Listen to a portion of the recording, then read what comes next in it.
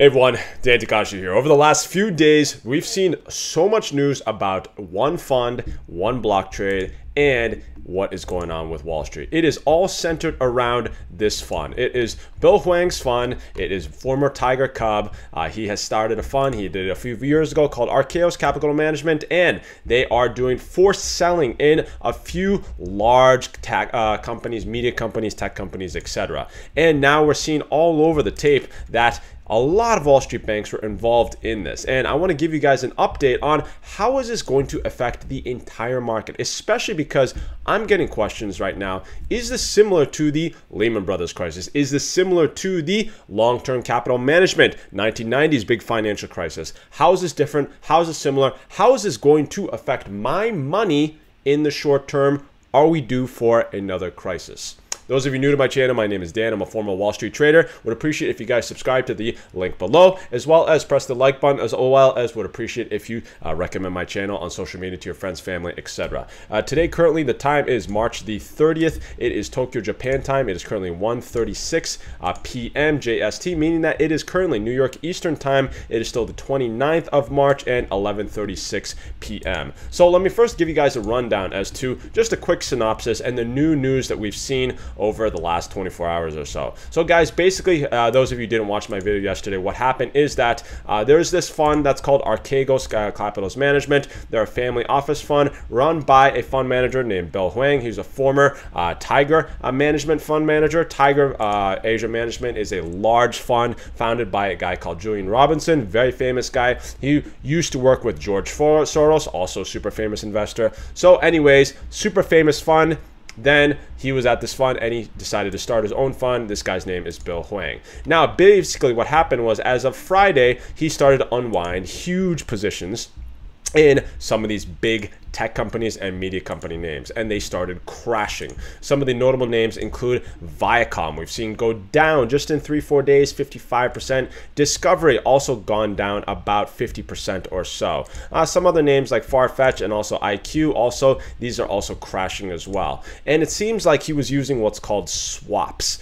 Swaps are a type of derivative. A derivative instrument is basically something that is not exactly when you want to buy stock, but let's say you want to use leverage plus you want to use something that's in between. So basically what happens in a swap contract is it's on the right side here, where you have basically you say, okay, I'm going to give you money, let's say, to a investment bank. Say, okay, I'm going to give you guys, let's say, $100 million, and you guys go buy me worth $100 million worth of stock in Discovery or Viacom. And wait, I want some leverage, so I actually want you to go buy me $500 million worth, right? So they use what's called a derivative, and they basically, the investment banking, well, they'll support this structure. They'll give you leverage. It's just like when you or I trade on our own accounts. The brokerage will give us leverage. They'll give us what's called trading on margin, portfolio margin. Very similar. When a hedge fund does this, when a mutual fund does this, they use what's called a prime broker. It's very similar, except the prime broker usually is focused on the hedge fund community, and they give out much bigger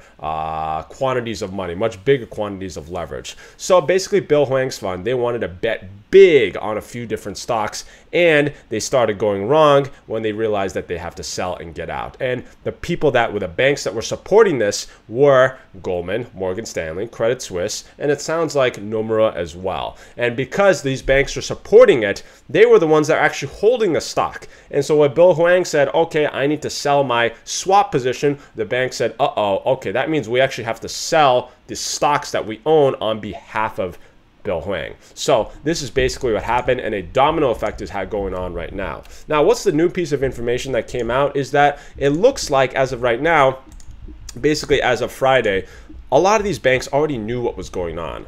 Goldman, Morgan, Nomura Credit, they kind of knew what was going on, and it seemed like they already kind of agreed that, okay, we're not going to do anything big yet, we'll try to get out of this slowly. And then Goldman and Morgan, it seemed like they sort of jumped the gun and sold a lot of their stock already on Friday or so, or even by Friday it sounded like they almost got out of all their positions. So it was just a function of speed, and they got out quickly. But Credit Suisse and Nomura, the two prime brokers of Archegos, still announced early on Monday that they face losses, and they still seems like they have positions in these two stocks. So they are still sitting on big losses, as in they haven't gotten out of their positions that they hold in some of these stocks like Viacom and Discovery. So a lot of people are looking at this and saying, oh my God, is this the same as long-term capital management? Is this the same as Lehman Brothers? Now, first, guys, I went through the Lehman Brothers crash. I was on Wall Street as a professional. I was working at 1585 Broadway, exactly at the center of all this, right next to the Lehman Brothers headquarters. I had a lot of friends who had worked there. I actually even had an offer there myself. I would like to think I was near the center of the typhoon experiencing this. Now, first and foremost, the biggest difference between this and Lehman Brothers crash is that the Lehman Brothers crash, the great financial crisis, was caused by subprime loans. What does that mean? Subprime loans are basically meaning that these are loans that are rated at a lower level. They're higher risk loans, right? And a lot of it were based on mortgage loans. So people borrowing money to buy homes, and people maybe not with the greatest credit credentials, but they still gave out loans. The banks gave out loans. And then what happens is the investment banks would buy these loans from the banks, and they would jumble it together, package it together, and say, okay, now we have all these different super high risk loans, but since we combined it all together, it's a diversified portfolio. So now we're going to package it and sell it and put it on our books and say that it's a very low risk loan. So this basically happened over and over and over and over until eventually the housing market itself started going down, and then the banks had to unwind all these positions and say, okay, wait, this is actually not highly rated. Oops, yeah, the way we've tried to rate this whole system, it's wrong. Moody's, you got it wrong. S&P, you got it wrong. You guys all got it wrong. And then this is what happened. And the big difference is that with these subprime loans, you can't get out of your position just like that. These stocks that we saw today, Viacom, Discovery, these are terrible situations. They're big, big moves here, but it's nothing compared to Lehman Brothers because Goldman, Morgan, some of these big banks, they were able to get out fast. And it looks like as of Friday, they had already almost gotten out of everything. So it's a different situation. Subprime loans, you can't get out of these things quickly because a lot of it is done over the phone. It's not done electronically. So this is a big difference here. Not just that, but the market and the size of the subprime loan crash was a much bigger portion of the economy compared to now. Now, the other question I'm getting is this similar to long-term capital management? It's similar in a sense in the fact that both of these situations, there's a lot of basically leverage. Leverage is the reason for this is happening. It's not that, swaps are bad. It's not that swaps are dangerous. It's not that the banks are doing something wrong. It's just the fact that Bill Hwang was using a lot of leverage. And too much leverage, it doesn't matter whether you're a high school student or you're a multi-billionaire with a IQ level of 300.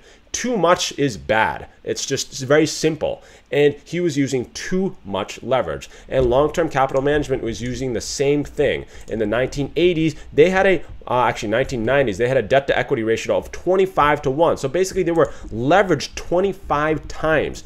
Humongous amount of leverage, way too much. So if just a little bit of a tick wrong, and then you can get wiped out.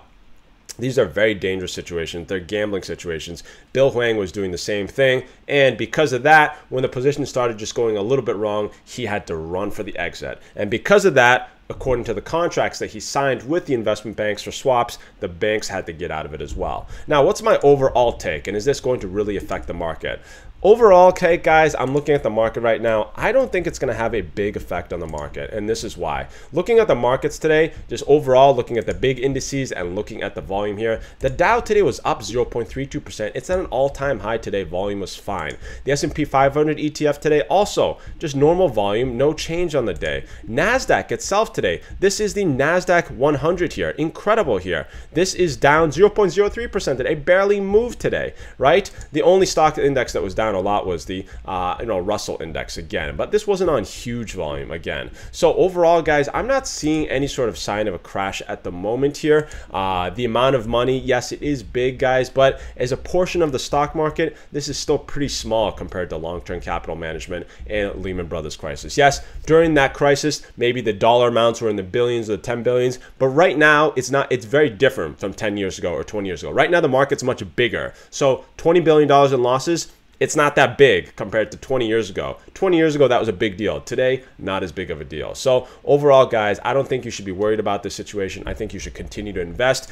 continue to see the news, continue to learn from this situation, but there's no need to panic and continue to invest the same way that you are investing right now. Thanks again for watching my video, guys. If you enjoyed today's content, please press the like button as well as the subscription button, as well as would very much appreciate, guys, if you recommend my channel on social media, friends, family, etc. Would very much appreciate your support. Thanks so much, guys. Have a great week and talk to you soon.